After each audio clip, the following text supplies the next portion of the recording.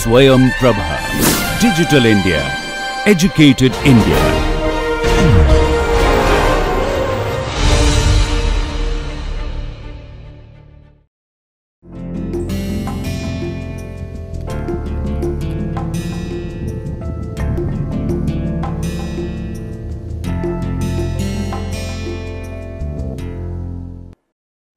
Welcome students. In today's video what we are going to do is talk about something called a Duhamel's principle. So essentially what you have is Duhamel's principle. So what's the idea behind the Duhamel's principle? Let us assume that we want to talk about a equation which looks like this. Let's say, so for now what we are going to do is I am going to talk about Duhamel's principle in the ODE case. Yes, see, if we understand what is going on in the ODE case, yes, exactly the same sort of idea works in PD. We just have to replace, what we are going to do here in Duhamel's principle Rn. We just have to replace Rn with function space. So we'll talk about it later, but first let us understand what Duhamel's principle says in the ODE case. So let us assume that we have, let A be a n cross n, okay, matrix, and F is in Rn. Clear? Okay, with H of T, yes, in Rn be given. Clear? Be given. Then the ODE, let us assume that U prime of T equals to A U of T plus H of T with this initial condition U0 equals to F. Clear? Has a unique solution,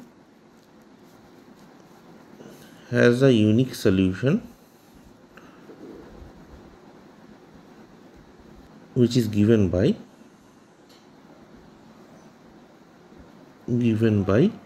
U of T equals to e power Ta times F plus 0 to T e power T minus tau times A H of tau D tau. Okay, so essentially what this means is this. See, if you look at it carefully, so let us, forget about, I just wrote a very, Duhamel's principle for a system of equations. So essentially this is for a system of equation. Okay, so this is for a system of ODE. Clear? Of course, you can take A to be a 1 cross 1 matrix. So essentially n equals to 1. That you of course can take, and in that case that's a simple equation which is a non-homogeneous equation, linear non-homogeneous equation, right? So a small remark is essentially if A is a 1 cross 1 matrix, so basically n equals to 1 is a scalar. Okay, A is a scalar, then of course all of this is R equals to Rn is R, and this all is also R. So then this equation becomes something like this: U prime of T equals to some constant, let's say C of Ut plus let's say D. Yeah, and this H, you can have it as a function of T, you can have it as a constant, but let's just say it's a function of T. And in this case U at the point 0, that is here it is a vector F for Rn, and here it will be a scalar, let's say something E. So this problem, that's a linear equation, right? It's a linear equation, but it's a non-inhomogeneous or non-homogeneous equation, right? Because that d is there. D can be 0, d can maybe non-zero. So if this is there, then you have a, I mean, of course you can solve this problem, right? And can you tell me what is the solution of this problem? So essentially, how we can look at the solution of this problem? That's the question. You understand what I'm trying to say? So if A is scalar, just this is a generalized version. This is a special version. If A is scalar, I want to look at the structure of the solution of this particular problem, right? And what Duhamel's principle says is this particular problem has a very special structure. And what is the structure? The structure is this. So u of t, yeah, any solution u of t, that will be the solution at time t to the problem u prime t equals to, let's say for this problem, c of ut, clear, and u0 is equals to c, this problem, right? So this is what Duhamel's principle says. So therefore one can say that ut will look like this. See, this CUT, forget about d of t. If you just throw out the d of t, let's say that's your 0. So essentially the equation turns out to be u prime t equals to CUT and u0 equals to c, e. That's the E. So see, what Duhamel's principle says is any solution of this inhomogeneous equation is first of all the solution of the homogeneous equation with this initial condition u0 equals to E, plus, this is important, yeah, plus the integral from 0 to t, okay, solution. So essentially this is a function, yeah, so it will be the solution at time t minus tau, clear, to this problem u prime of t equals to a of ut, okay, and this is important, yeah, u tau. So in this case it is d, so this is d of tau, okay, tau, clear, d tau. So essentially let's just understand what it is saying. It is saying that you do not have to solve the inhomogeneous problem, but you can break the problem into two parts. One is a homogeneous problem with the initial condition I mean same initial condition as the original inhomogeneous problem, right? Plus you can, I mean, plus the integral between 0 and t. This is 0. This is the initial point 0. It can be x0 also, okay? I don't care. I mean, if you want, you can put an x0 here. So that will be x0 to some x or t0, whatever you want to call it. Yeah, let's say t0. So it is t0 to some t in that case. T0 to t, you have to indicate it with the solution at the time t. So essentially now another initial. So look at another initial condition. Okay, I should write it as c times u of t, okay. So the solution of this problem, okay, at u prime t equals to CUT. So essentially again another homogeneous problem. You see d is 0 here, another homogeneous problem, but the initial condition here is u of tau is d tau. So we are not taking you know that here t is starting from 0. Here I am not starting from 0. Here I am starting from any arbitrary tau which is between 0 and small t, okay.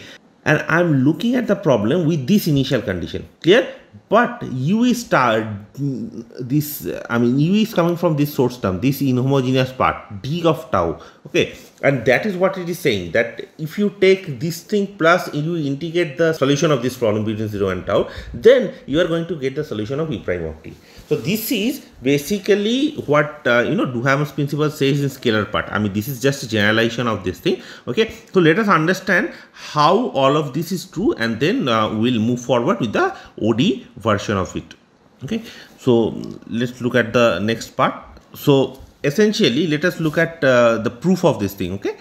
The proof, first thing first, you see, of course you have this equation, right? You do not have to worry about this thing, that u prime of t, see, let's just write down what we need to prove. We need to prove this thing, right? That u of t has to look like the solution of u prime equals to, let's just do the scalar case, huh? and I mean it's exactly the same thing, yeah, whatever we are going to do here, but I will stick with the scalar case here. C of u and u at the point 0 is e, let's say. That's the equation, the first equation, that I said that u of t will be this one plus what is it, 0 to t. This is the solution of u prime equals to cu and u0 equals to this is, I took h, right, u tau equals to h tau, u tau equals to h tau t tau. So we want to look at the this problem, yeah, we want to look at this problem and then we are done, right? So how do you get it? See, essentially it is not very difficult to see that this thing works, right? Because u prime plus cu equals to d, right, and u0 equals to e. This is minus c. This was the equation. Let's write down the, let's try to solve this problem first and then we'll go from here. So if I want to solve this problem first, what do you do? We just multiply it by e power minus ct, right? So that will be u of t e power minus c times t, the derivative of this thing is equals to d of t e power minus ct, okay? So that is there, and that will give me a u of t e power minus ct. This you can integrate it, right? So that integration will give me 0 to t d of tau e power minus c tau d tau, clear? And that will be u, and of course here there is a boundary term, right, minus, sorry, so this will be evaluated between 0 and t, right, 0 and t. So and this again, okay, so if this is evaluated between 0 and t, it will be e power ut e power minus ct minus u of 0 is e power minus ct. This e and that e is different, no? Here this is exponential, so let's say this is exponential, huh? This is exponential, okay, exponential minus ct. So it equals to 0 to t d tau exponential minus c tau d tau, okay? I will write it like this, I'm sorry about it. So this e is just an arbitrary e, I mean you can take some other things also, okay? So u of t, how does it look like? It will look like e, okay, plus t equals to 0, so this term is not there, okay, right? See, for t equals to t it is this, and t equals to 0, essentially exponential of minus 0, which is 1, so u of 0 is given to be e, so this is why minus e. So now this is e exponential ct plus 0 to t d tau. I can take this thing inside, right? So this is exponential because the integral is on tau, it is minus c tau plus ct d tau, right? So which is e exponential ct plus 0 to t d tau exponential minus c t minus tau minus t, right, d tau. So essentially you see we did the exact same thing here, whatever we wrote here, what e power ct ut, so this is ut, right, this is ut, and this is a solution of this problem, right? This is the solution of this inhomogeneous equation. This is the inhomogeneous equation. So you see any solution of inhomogeneous equation looks like this. So what is this part? This part actually you can see that if you are taking phi of t to be e times exponential ct, okay, then phi prime of t equals to, you can show that this is c, yeah, this is c phi of t, and what is phi of 0? Phi of 0 is exponential. So basically this e exponential ct solves the homogeneous problem, and plus 0 to tau, you see what is d tau exponential minus c tau minus, so exponential c t minus tau. Okay, that is the solution of this problem. See, so another, let's say, what is the solution of u prime equals to cu and u tau equals to h tau? Yeah, what is the solution of this thing? So you can easily check that, let's say, psi of tau, yeah, sorry, psi of t. What is the solution of this problem? So it is essentially, why did I do okay, I wrote it like h, right? This is not h. In our case it is what is the homogeneous part here? D, right? So it is d of tau, right? Okay, so you see what happens here. What is psi of t? It is d of tau exponential c t minus tau, right? That's the solution. You can easily check that that is what going to happen. Okay, this is not d, this is h. Yeah, for us d is h, so this is not d. So for us d is h. Yeah, so this is d of tau. Yeah, d of tau.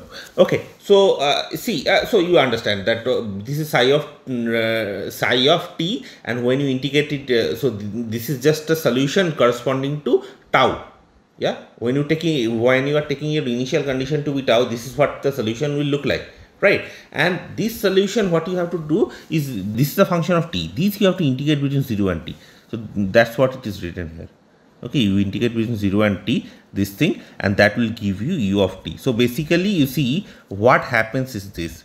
Duhamel's principle says that if you want to solve an inhomogeneous equation with a initial condition like this, then you have to solve not a inhomogeneous equation, but a homogeneous equation. The first thing, you solve the homogeneous equation with the initial condition, the exact initial condition, plus you integrate it. What do you integrate? You integrate a function which is the solution of the homogeneous problem, but the initial condition is at the that comes from the source term, the d, the inhomogeneous part, that is d tau at the level tau, and then you integrate tau between 0 and t, that will give you u of t. So this is Duhamel's principle. Clear? What this does is, actually it says that you do not always have to solve a inhomogeneous problem, but you solve a series of homogeneous problems, and that will give you a solution of an inhomogeneous problem. Yeah, so we are going to use the exact same kind of idea, but for a PDE. Okay, so we are going to solve heat equation and wave equation with the help of this Duhamel's principle. Okay, so now what is our goal actually is to talk about this problem. We want to solve this problem, ut minus Laplacian of u. This is our end goal here. F in Rn cross 0 infinity. I am doing it for Rn. You do understand that this holds for R cross 0 infinity also. So 1-dimensional, 2-dimensional, n-dimensional, right? So this is the generalized version. U is equals to 0. So that is on Rn cross t equals to 0, right? So essentially that's the base of the problem. You have what are we doing here? Essentially, let's say in one dimension, Rn is R. So that's your R and that's your t. This is the t variable, that's your r variable, this is your domain. Okay, that's the domain which we have, and in this domain this question boils down to this. So you have a u which has to be satisfied, which satisfies ut minus Laplacian u is equals to f. This f is given to us, right? And that is in this part of the domain, and u is 0. So on this line, yeah, Rn cross t equals to, so basically r cross t equals to 0. Let's say on this line u is given to be 0. Yes. Then the question is, how do I find a solution of this thing? I want to find an explicit kind of formula for this problem. Yeah, and how do I find it? So this is for a inhomogeneous heat equation. This is called a homogeneous, right? Inhomogeneous heat equation. As you can see that inhomogeneous heat equation, if you want to find an explicit solution, what we are going to do is we are going to use Duhamel's principle to do this. Yes, to find a solution for the inhomogeneous heat equation. So essentially what we have to do, Duhamel's principle says something about finding solutions for homogeneous problems, right? And then do some sort of integration kind of thing. Yeah, we'll look at it from that point. So essentially what we have to do is, first of all, we have to know that how to find a solution. So from the motivation of Duhamel's principle, Duhamel's principle for ODE. So we just did the ODE part, right? So from Duhamel's principle of ODE, we know that if one can find a formula, let's say to solve the homogeneous problem, right? The homogeneous problem, of course with a different this boundary condition, right? Okay, homogeneous problem,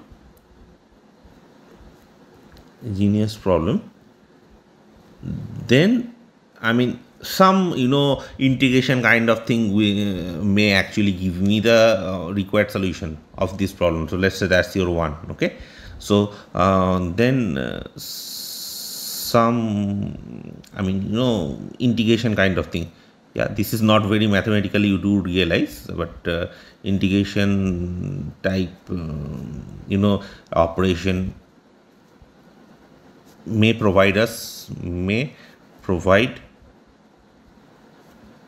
a solution of one, right? And we want to do something like this for a PD. See, Duhamel's principle, we did it for OD. We want to repeat the same sort of idea in PD. Now let's look at how we can do such a thing. Yeah, so you understand that solving this problem boils down to solving the homogeneous problem first, right? So what we are going to do is, first of all, we are going to talk about the homogeneous problem. So homogeneous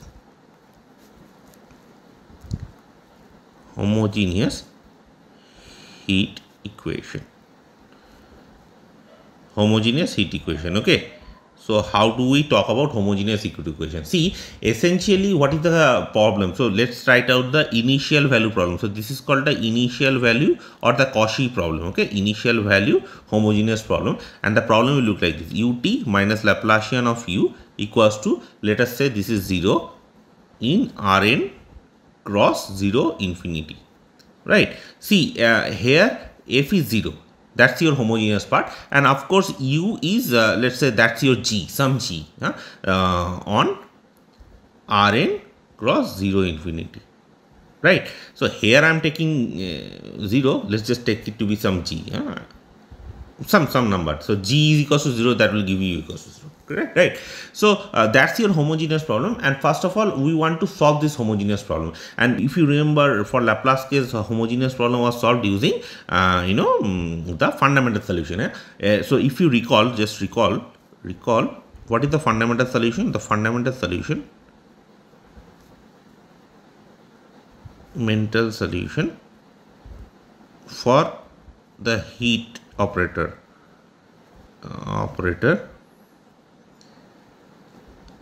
is given by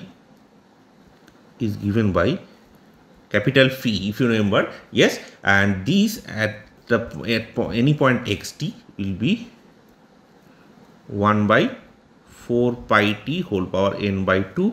Yes, e power, so that's your exponential mod x square by 4t. Yes, this is t positive x Rn in Rn, right? X in Rn, and this is 0 otherwise. Clear? So that's your fundamental solution. Now we want to exploit this fundamental solution to get a solution of this homogeneous heat equation. Okay, so let's look at how we get that. So essentially, you see, xt going to phi of xt, the fundamental solution, right, of the heat equation. Yes, so xt going to phi of xt, this solves the heat equation, right? The heat equation. Clear? Okay, of course away from 0 0, except at the point 0 0, this solves the heat equation. So if that does, then therefore xt, okay, going to phi of x minus y t, this also solves the heat equation,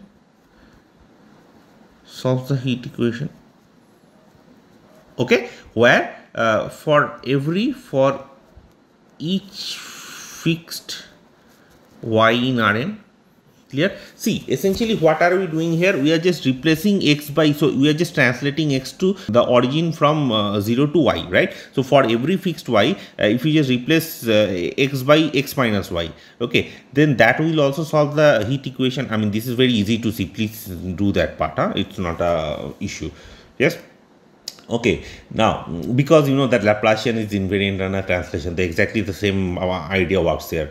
Okay, so therefore you can actually think of this, right, that if you take u of xt to be integral over Rn, okay, phi of x minus y times t g of y dy. Okay, let's say you are taking this to be u of xt, so that is basically 1 by 4 pi t whole power n by 2, okay, integral over Rn e power minus x minus y whole square by 4t g of y dy. Okay, this one should also be a solution,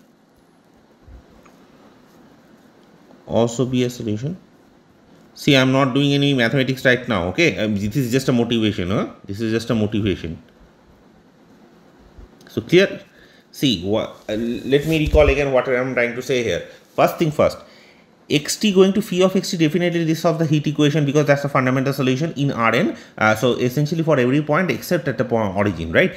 Therefore, what happens is, since you know the heat equation contains the Laplacian part, yes, that part will actually guarantee that if you translate this x to x minus y for every fixed y in Rn, phi of x minus y times t, that will also solve the heat equation. Yeah, once it does, then what you do is you are just taking an so this holds for every y, right? So if I integrate it over Rn of phi of x minus y times t g of y, what is this g? G is the initial condition, right? So if x minus y going to phi of x minus y solves the heat equation, so xt going to phi of x minus y t times g of y. So here you see, here I can write it like this, no? You see, phi of x minus y t times g of y. This also should solve the heat equation, right? This also should solve. So this at the, so xt going to something like this. Okay, this should solve the heat equation, right? Okay, the homogeneous problem, the homogeneous problem. Okay, this should solve the homogeneous problem for every fixed y, and then that is why what we are saying is that, then therefore if we integrate it between Rn, if you integrate this y, okay, so if you run this y over a whole Rn, then that u of xt which you are going to get, that should also solve the problem, right? I mean, that's the initial idea. Yeah, this is the idea which we want to, you know, justify. So what is the problem here? Why can't we directly justify this thing? So I can just take the ut and u Laplacian of u and you know, just put it here and just see that whatever is solved. Yeah, we can of course do that, but there are issues here. Why we can't directly do? Because there is a singularity here, right? There is a singularity at t equals to 0 and x equals to 0. So essentially there is a singularity at origin, and hence we cannot directly, you know, push the derivative inside to justify this thing. So for this we have a theorem. So what does the theorem say? This is basically the solution of initial value problem, right? So the theorem says that you assume G which is in C Rn, okay, intersection L infinity Rn. Clear? So the continuous intersection L infinity. So it is basically a bounded function, bounded continuous function in Rn, right? And define u of xt as this one, okay, 1 by 4 pi t whole power n by 2, okay, integral over Rn exponential minus x minus y square by 4t g of y dy. Yeah, if you define it like this, then the following holds. Yes, number one, this u which you are going to get, so this is very important, this is called a heat kernel, right? So this is u is in C infinity of Rn cross 0 infinity. Okay, so this u is actually you can actually prove that this u I mean, we are struggling to prove that right now. It's not evident that we can actually show it. But the thing is, this u is not only differentiable, but it is infinitely differentiable in Rn cross t. You forget about t equals to 0. If you forget about t equals to 0, between 0 and infinity, it is also in the upper part of the upper half plane. Okay, it is infinitely differentiable. Okay, of course, ut of xt, okay, minus Laplacian x of uxt, yes, that is equals to 0. So essentially what am I saying? U solves the homogeneous heat equation, right? So this is for x in Rn and t positive. This is what we want. And the third part we want is, we want to have the initial conditions to be satisfied, right? So how does it satisfy? So I have limit xt going to x naught 0, okay, and x is in Rn, t positive, okay, u of xt is g of x naught, okay, x naught for each x naught in Rn. So what does it say? It says that the limit, okay, I mean, if you take any point on this upper half plane, and if you take the limit of that point at x naught t, for let's say x naught t is any point on the boundary, if you take the limit at that point, then u actually converges to g. So it has satisfied the homogeneous, the condition in such a way, the initial condition. So let us again revise this thing. This is a very important thing. What it says is this: I want to solve the homogeneous problem. Yeah, ut minus Laplacian u equals to 0. What I do, I take this fundamental solution and write the fundamental and construct a uxt like this. This is just a idea, right? And now this theorem actually guarantees that this idea works. What it guarantees is, if you define u like this, then this u will solve, this is infinitely differentiable, it solves the homogeneous heat equation, and on the boundary u is g. Clear?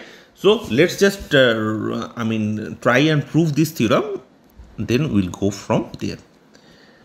Okay, so what is the proof of this theorem? Proof. Okay, let us look at what we have as the function. So essentially, you see, let us say that this function f or h, let's say, yeah, h of xt 1 by t power n by 2 e power minus x square by 4t. Yeah, this is just a fundamental solution, right? I mean, of course, the constant part is not there, but if you just throw out the constant, this is just a fundamental solution. Now, this solution, yeah, this is just a function, yeah, this function, do you really think that this is infinitely differentiable? Do you think it is infinitely differentiable? It is C infinity. Do you think it is C infinity? Of course, it is C infinity, yeah? But where? C infinity of R n cross, not at t equals to 0. See, if you just throw out t equals to 0, then everywhere this is C infinity, right? There's absolutely no issue here. So that is equal, let's say, between delta infinity in this set. So for each delta positive, this h of t is essentially a C infinity function, right? Yeah, this is a C infinity function. And this, I want you guys to check that the derivative, if you take the derivative d alpha of h of xt, any derivative, alpha is the multi-index, okay, any derivative you take, that is uniformly bounded, so less than equal n, okay. So for all multi-index mod alpha, okay, for all mod alpha. Clear? So this n is independent of alpha. I mean, it can be, alpha can be infinity also, any alpha, okay, and this is true. So essentially it is saying that uniformly bounded derivative, formally bounded derivative, okay. How do you prove it? So this, you guys have to check it yourself, Let me tell you how do you prove it. So first of all, see, you have to show what is the structure of d alpha of h. So for that, what you do is, first of all, take the first derivative of this thing. I mean, this is very easy to find a derivative, right? To find a derivative first, and then take d2. Once you write d2, you see what is the structure coming. So essentially, you see, this t will have some power. Okay, from here there is t square, t cube, all that sort of thing will come, and exponentially of course there. Okay, since this exponential, yeah, at infinity, as t goes to infinity, this decreases. Okay, what you have is, for all multi-index alpha, this is actually bounded. Okay, this is actually bounded, and t is of course between delta and infinity. Yeah, so this holds for all xt in Rn cross and delta infinity. Clear? Okay, so of course, if x is in Rn, this exponential is decaying, right? So essentially, you write and find out what d alpha of h of xt. How do you find it? Use induction. Okay, so check using induction. Okay, that this is true. Yeah, once you do this, then you can actually say that it has uniformly bounded derivatives. Okay, so once you have this, therefore what is u of xt? U of xt is essentially, if you see, what is u of xt? It is 1 by 4 pi t whole power n by 2, right? Okay, you have to learn this thing. This is very, very important. This is the heat kernel. Okay, u of xt, this is written like minus x minus y whole square by 4t. Okay, that's your thing, and due to this condition, initial condition, I have gy dy. Okay, that is your u of xt. Now you see, if this particular thing is c infinity, and you are integrating essentially this thing, right? You are integrating this thing. Yeah, what do you think this happens? I mean, if you integrate in c infinity function from fundamental theorem of calculus, what is going to happen? This u of xt is c infinity. This is not very difficult to see where it is. C infinity Rn cross delta infinity, right? Delta infinity for every delta positive. Okay, that is u is in c infinity of Rn cross 0 infinity, right? This holds for any delta positive. So basically it holds for Rn cross 0 infinity, right? Again, let me again recall, h is c infinity. Yeah, please try and find it. Yeah, it is c infinity. It's not very difficult. I mean, it's very easy to see. Yeah, this is c infinity. So h is c infinity. If h is c infinity, then you are writing u of xt to be an integral of this sort of function, a c infinity function. Fundamental theorem, and g is of course given to be continuous and bounded, right? G is given to be continuous and bounded, if you remember. Then if you are integrating the whole thing down, definitely there is going to be c infinity, right? Okay, and this holds for any delta, and hence it holds for 0 infinity. Yeah. Okay, so that is there. Now also let's see that if I'm writing ut at any point xt minus delta x, okay, of u of xt, if I write it, what is it? It is essentially integral over Rn, okay, phi t. There's a phi component here, right? Phi t minus Laplacian of phi, clear, of x minus y times t, g of t, g of y dy. Yes or no? Yeah, I mean, if you take the derivative here, phi of t, okay, and minus delta x of ut, so you have this u, right? You take ut minus phi x of delta x of u of xt. I can just write it like this, integral over Rn. I take everything inside. So this is phi of t minus Laplacian of u, of course, with respect to x, of x minus y t, g of y dy, right? I'm just writing this thing in a fundamental theorem way. Okay. Now, if that happens, since phi is a fundamental solution, this is going to be 0. Yeah, there's nothing to prove here. So for x in Rn and t positive. Is this clear? Why I can see essentially why I can do this thing. This is your fundamental solution, right? This is u of x is integral over Rn, this is your fundamental solution at x minus y times t, g of y dy, right? Okay, if that is the case, I am just calculating what uat and delta x of u is. Yeah, this I can do, I can just take the derivative inside, okay, and since phi is a fundamental solution, phi t minus Laplacian of phi is 0. Yes, and that is why this particular thing will solve the homogeneous problem. That's what I'm trying to say. Okay, so what is u? U is,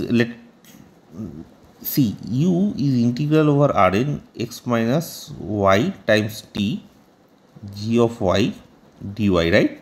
This is u.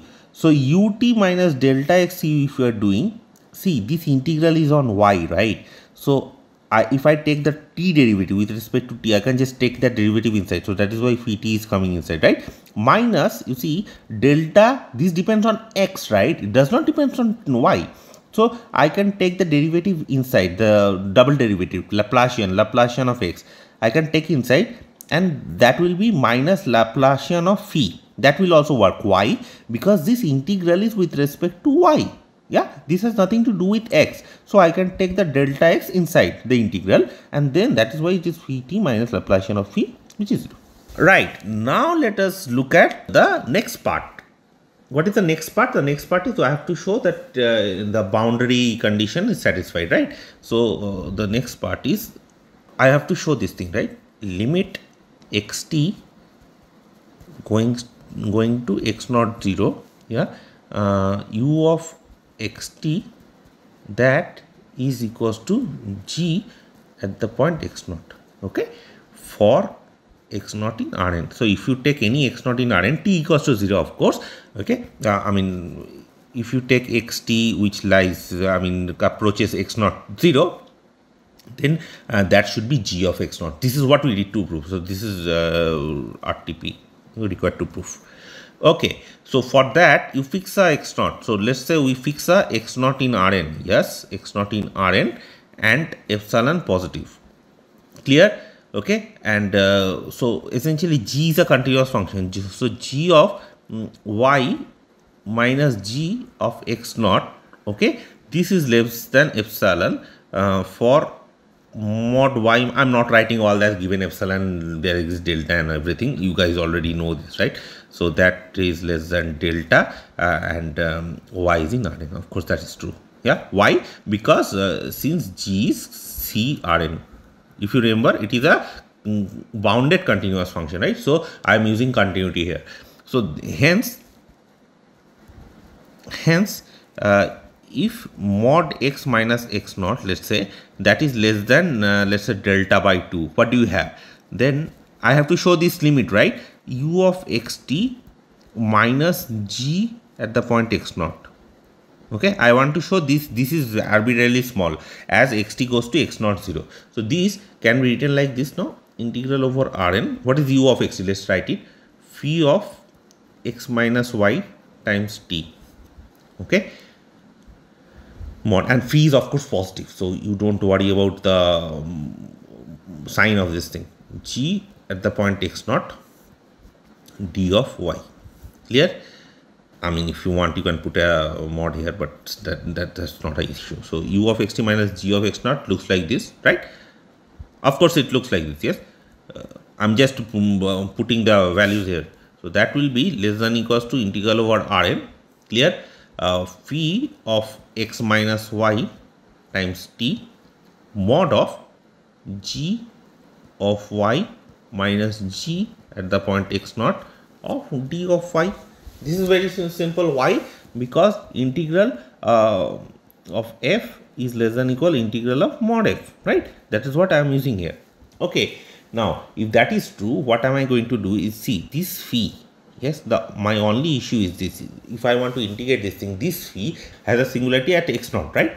Has a singularity at x naught. So no, you do not have to worry about any singularity. Let's just take a see. I know that g of if I am taking y to be, in this delta neighborhood, then y minus x naught very small. I mean, this I can make g very small here, right? So let us just take it to be, take a neighborhood of delta first. Yeah, You understand what I'm saying? See, I know that g becomes very small in a neighborhood of x naught. Yeah. So let's just break Rn as b x naught and delta. Okay. And phi of x minus y times t. Okay. And g of y minus g at the point x naught d of y. Okay. Plus integral over Rn minus b x naught delta. Okay. Phi of x minus y times t, g of y minus g of x naught d of y. Clear? Okay. I can write it like this. Let's say that is your I and that is your j. Okay. Now let us again tell you why we are doing this thing. See, here our information is this. Phi is a fundamental solution, that is there. I know that g is essentially small in this neighborhood. So I am just taking this neighborhood. See, neighborhood of center with x naught and ball with the center x naught and radius delta. And I am just taking the other part. In this part, g is extremely small. This I don't know. Yeah. So I'm breaking up into this as I and that's as j. So this is your definition. Let's say that's your I, this is your j. Clear? I want to estimate what I is and what j is. So now if mod x minus x naught, this we chose it to be less than delta by 2. Okay. Let's say if I'm choosing my x to be in a smaller ball and mod y minus x naught. Okay, greater than equal delta or greater than delta, I don't care.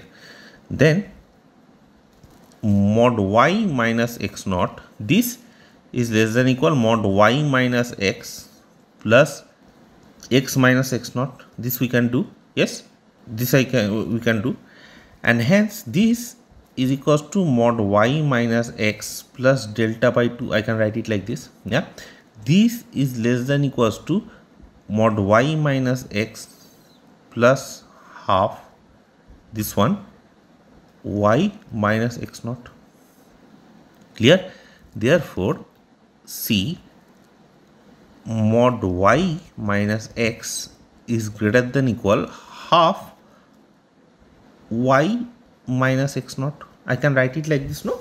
I just take this thing and the other part and then I can write it like this. Yeah. Okay. Therefore, let's just estimate what j is. Yeah. J equals to, if you remember what is j, let's just write it down. J is integral over Rn minus b0 epsilon. Okay. See, I, you do not have to worry about I because we know that it is already small because g is very small in that. Yeah. So first of all, let's look at the j part. It is phi of x minus y times t mod g of y minus g of x naught. Okay, d of y. That's your j. Clear? I want to estimate this thing. So that is less than equals to, this is less than equals to 2 times, yeah, I am taking the bound of g, L infinity. So this is where I want the boundedness of g. See, continuity I want in I. Yeah. So let me write it. Continuity of g is required to estimate I. Boundedness of g is required to estimate j. Clear? Here you see gy minus g of x naught is less than equal mod g of y plus mod g of x naught, which is less than equal to norm of g L infinity Rn, right? Yeah. So I am sure that this is fine with you. This is Rn minus b x naught delta, okay, phi of x minus y times t dy. Clear? That is true. Now you see x minus y is greater than equal half y minus x naught, right?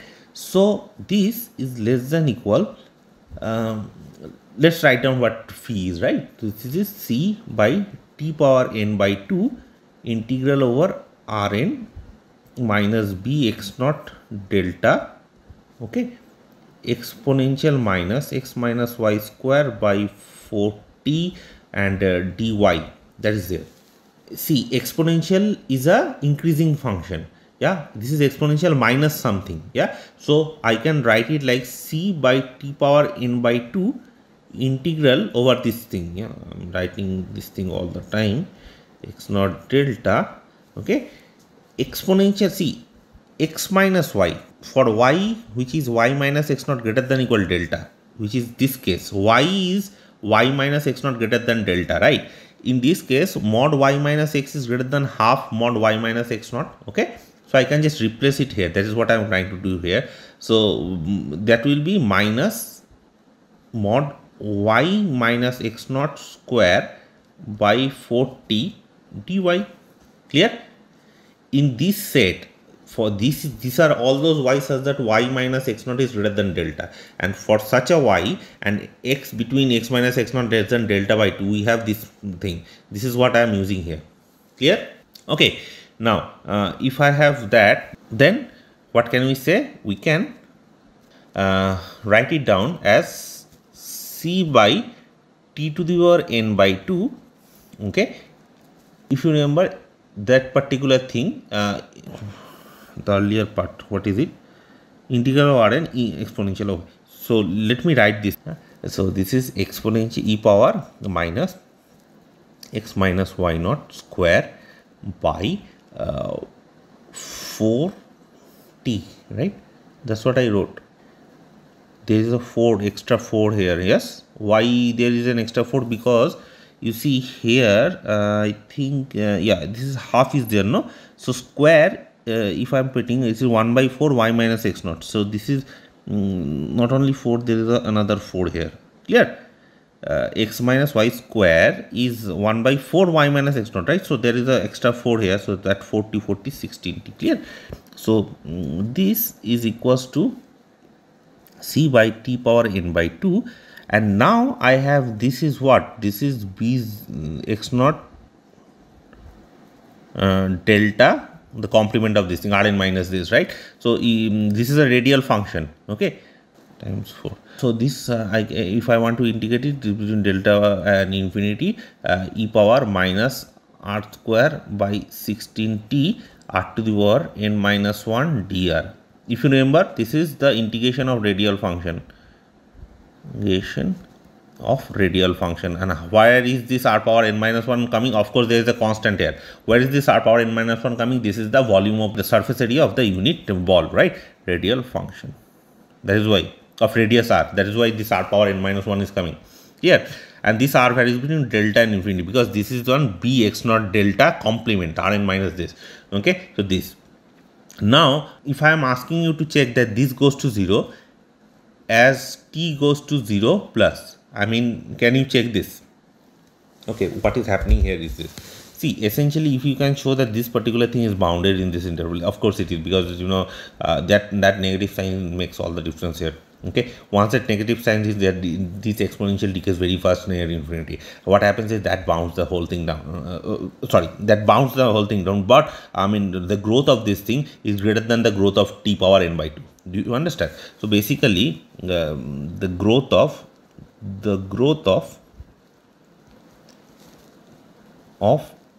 this thing, delta to infinity e power minus r square by 16t r power n minus 1 dr. Okay, this thing at infinity, of course, this function at infinity that grows much faster as a function of t is faster than t power n by 2. Clear? Okay, and that is why as t goes to 0 plus, what happens is, I mean, it goes to 0. Okay, so the growth is greater than n by 2. You just have to, this integral, you just have to calculate and show that the growth is greater than n by 2. So we check this part. Okay, please check this part, that the growth is greater than t power n by 2, and we are done here. Clear? Okay, once we are done here, therefore, if mod x minus x naught less than delta by 2 and t greater than 0 small enough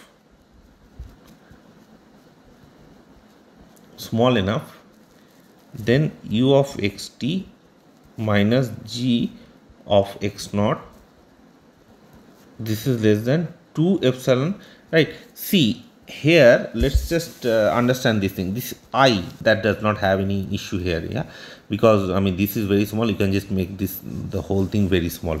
Okay, that's not a problem. The main problem is this. Yes, this is less than epsilon, and you are just left out with integral b x naught delta of this thing, yeah. So which is always bounded by 1, right? So and this is always less than epsilon, let's say, yeah. I just have to worry about this thing. To do this, I found out this particular inequality. Using this inequality, I can show that particular j that goes to 0 as t goes to 0. So this thing, please, this is my request to you. Please check this part. Okay. See here, as a function of t, this is exponential minus 1 by t kind of thing, right? This particular function. And as t goes to 0, what is happening here? As t goes to 0, it is 1 by exponential infinity. So basically this goes to 0. This also goes to 0. Yeah. What you have to do is just use a L'Hopital. See, I mean, you do not have to worry about the x component, that is bounded. Yeah. All you have to, because at infinity that's bounded, r is bounded, you just have to worry about the t part. This t, exponential 1 by t, let's say, yes, of course some constant times the exponential 1 by t. As t tends to 0, the growth of this thing is greater than t by n by 2. How do you check that? Use L'Hopital. Yeah, use L'Hopital. Okay, to check that. So basically you need to check that limit. So limit t tends to 0, exponential minus 1 by constant times t, minus 1 by c t kind of thing, times by t power n by 2, that must go to 0. Yeah, I mean that is very easy to, it's not very difficult to see that, because the exponential growth is much faster, okay, than this power growth. Okay, and hence this goes to 0, and you can show that u of xt minus g of x naught, t greater than 0 small enough, because t has to go to a 0, right? So if you have, then u of xt minus g of x naught is less than equal to epsilon, and you are done. Okay. Right, now let us make a small remark here. This is very important remark. What is the remark? The remark is this: if g is bounded and continuous, so which is given to us, bounded and continuous, such that g is greater than equal 0. Of course, g is not everywhere 0. Okay, greater than equal 0, then u of xt, what is it? It is essentially 1 by 4 pi t whole power n by 2 integral over Rn e power minus x minus y square by 4t, okay, g of y dy. This particular thing, that's always a positive function, that's a positive function. If this is positive, then u of xt is, therefore u of xt is positive for all x in Rn, right, and t greater than 0. Clear? Okay, how does this physically interpret? So the physical interpretation is something like this. So we interpret this by saying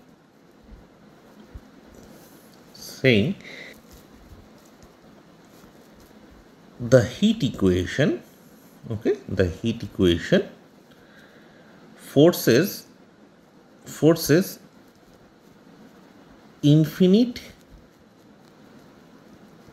propagation speed. So heat equation has a infinite speed of propagation for disturbances.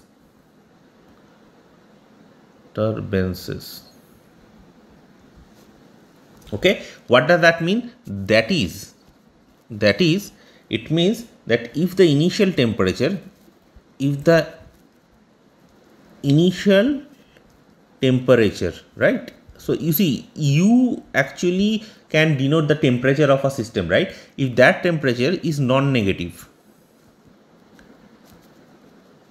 if the initial temperature is non-negative, right, such that it is positive somewhere, right? Positive somewhere. So it can be 0, but somewhere it is positive. Since this is a continuous function, it is positive. One point, it's positive in a neighborhood, right? So if it is positive, then the temperature at a later time, temperature at any later time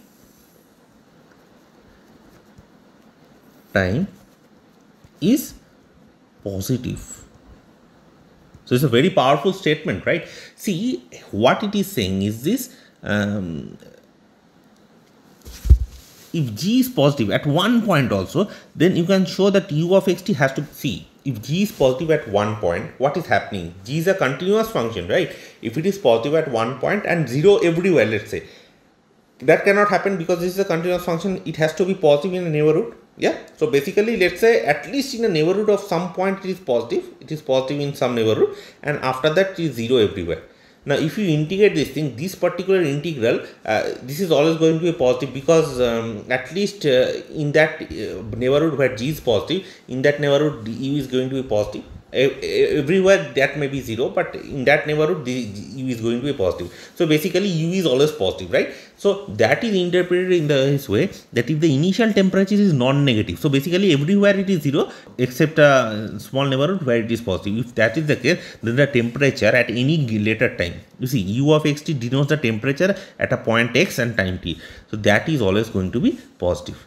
See, it's positive. That's what it is saying. Yeah. So please remember that heat equation, this is called the speed of propagation. How does the disturbances spread over time? Disturbances means initially there is a disturbance. We want to see how the disturbance distributes itself, right? And that is actually that if it is non-negative, then the temperature is positive everywhere, right? So basically infinite speed of propagation. This is what we call it as the infinite speed of propagation, right? What does that mean? It means that it does not die out. Is that fine? It does not die out. So once it is positive at one point initially, it will remain positive everywhere for all later time. Clear? So it does not die. So that's what infinite speed of propagation does. Okay. So with this, we are going to end this lecture.